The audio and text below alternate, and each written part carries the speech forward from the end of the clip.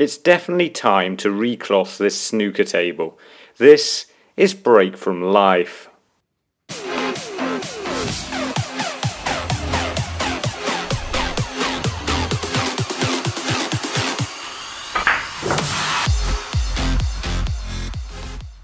Welcome back, and if this is your first time watching one of our videos, then it's fantastic to have you here. The old cloth has been on the table for 12 years and I've been desperately trying to get a new one for the last 4, but first I had to fix damp problems like this. Once I finally got round to that, all that remained was to have the table sorted, and I'm not just having the cloth replaced here, we're also having the cushions fully reclothed and re-rubbered, as well as all the broken little bits on the pockets and all the rest hooks. And this actually took 3 long days to get the whole thing done.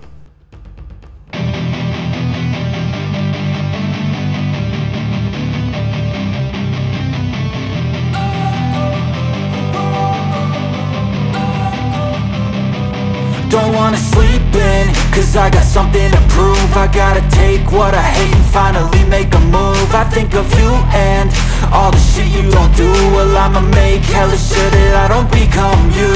I have no regrets, yeah, I'll tie up my chest. I'll never forget what it's like to be in debt. Been stabbed in the back bed, I'll show you what happens. Pass me the mic and I'll show you with action. I feel this pain, you already know. Turn that to gains, let my money show. I've got these things that I can't let go. Watch me turn this life into something that you could never own. I feel this pain, you already know. Turn that to gains, let my money show. I've got these things that I can't let go. Watch me turn this life into something that you could never own.